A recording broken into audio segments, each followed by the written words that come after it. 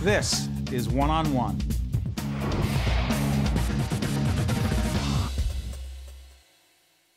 There she is, back by popular demand, Dr. Christina Greer, Assistant Professor of Political Science at Fordham University. Good to see you. Great to see you.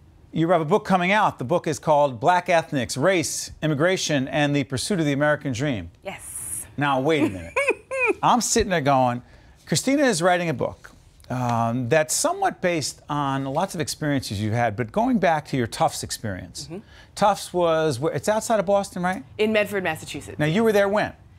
In the late 90s. As a... As an undergraduate student, yes. You became fascinated by the idea that there are, quote, black subgroups. Break it down. Okay. That's the premise of the book. Right, no? yes. That's the premise. Is that a good setup? And thinking about how these different subgroups can actually have substantive coalition building, right? With the diversity within this larger African-American group. Right. So the way I label these groups, just to make sure there's very little confusion, is that I label them as Black Americans, Afro-Caribbeans, and African Americans. So Black Americans are people whose descendants are sort of from U.S. slavery, you know, Jim Crow, sharecropping, and ninth generation Americans, essentially. Afro-Caribbeans are people whose relatives are from the Caribbean, and African Americans I actually classify as individuals who are from the continent of Africa. So what happened at Tufts that made it clear that you weren't all... Well, so we were all, there are sort of two things. One was we all went to the Cape sort of before school started, and there's an activity where it stuck in my head for many, many years, and when I got to grad school, it sort of came up again because you see diversity at Columbia University, you know, taught and attended several universities. So one of the activities was to close your eyes and to raise your hands if your parents told you, when you go to Tufts in Massachusetts, you know, don't get wrapped up and, you know, be careful when you hang out with the black kids. Which I thought was a very odd question because this is a group of just black people in a room. And so, of course, I opened up my eyes. I was never good at, you know, 7-Up or any of those games. And almost everyone had their hands raised, which was a little odd to me because this was the first time that I was ever at an institution with a critical mass of African Americans.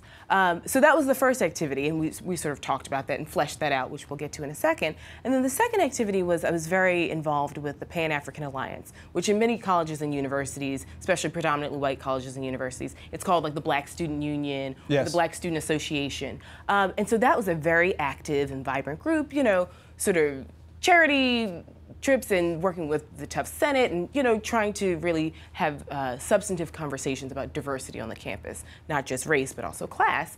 But while I was there, two groups broke off, and so the Caribbean Club was formed and the African Student Association was formed. But those students also kept allegiance to the Pan-African Alliance. So you have this in your head, you have it in your heart, you're thinking about it. Yes. And you go and you say, I'm going to write a book about what? The subgroups and whether you're really all black? Right, no, whether or not we can pinpoint what policy issues actually help foster substantive coalition building.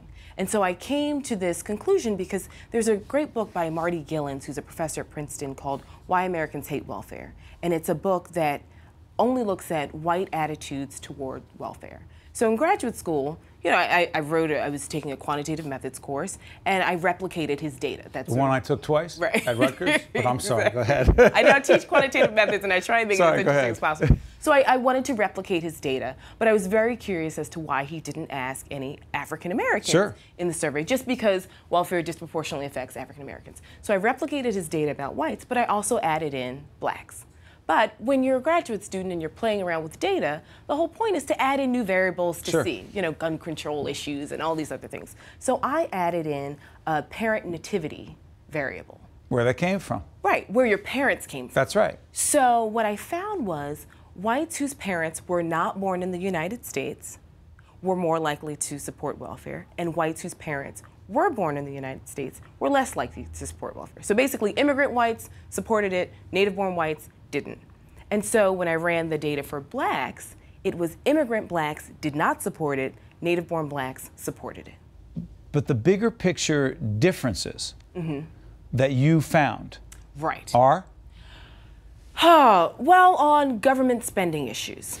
So I basically broke down government spending issues on sort of general issues and racialized issues. And what I found was when there were specific government spending issues on immigration specifically, or issues that dealt specifically with ethnicity, we saw some differences. But for the vast majority of the issues, we saw them break down in sort of blacks versus whites. Statistics work when you actually have interviews that can back up what you found with your numbers, right? So I can say 50% of the people in this interview are women.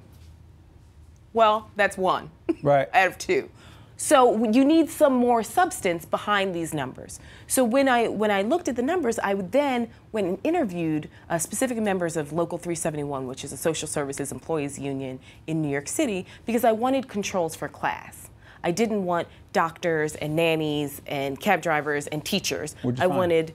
I found that the controls for class are great, right, and education, but there is a duality that exists for black ethnic groups in the United States, in the sense that they definitely believe that there is a shared racial identity, because there are many things that happen to black people who are phenotypically black once they're in the United States, right? So keep in mind, black immigrants are coming from black countries, largely with black leadership. So the way they conceptualize race, I mean, there's not to say that there isn't colorism and there are ethnic groups and subgroups and religious groups, but the way the black-white divide, the sort of historical black-white divide that's in America, plays out very differently here. The book's out?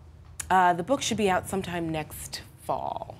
Terrific. We're talking about 2013, fall 2013. Also, we'll talk about what happened in the 2012 election. We'll try to make sense of that.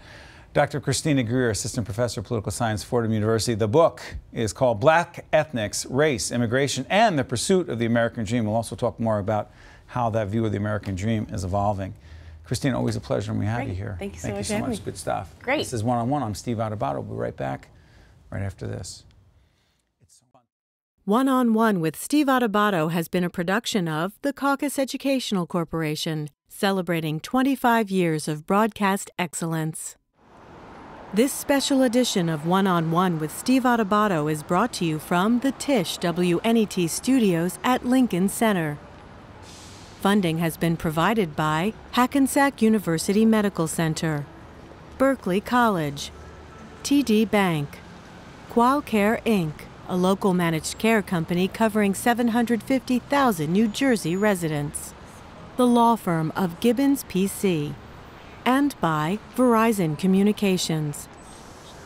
Promotional support provided by the Star Ledger and NJ.com, Everything Jersey, and by the New Jersey Business and Industry Association and its monthly magazine, New Jersey Business. Transportation provided by Airbrook Limousine, serving the metropolitan New York, New Jersey area. One on One with Steve Adubato has been produced in partnership with St. Joseph's Healthcare System.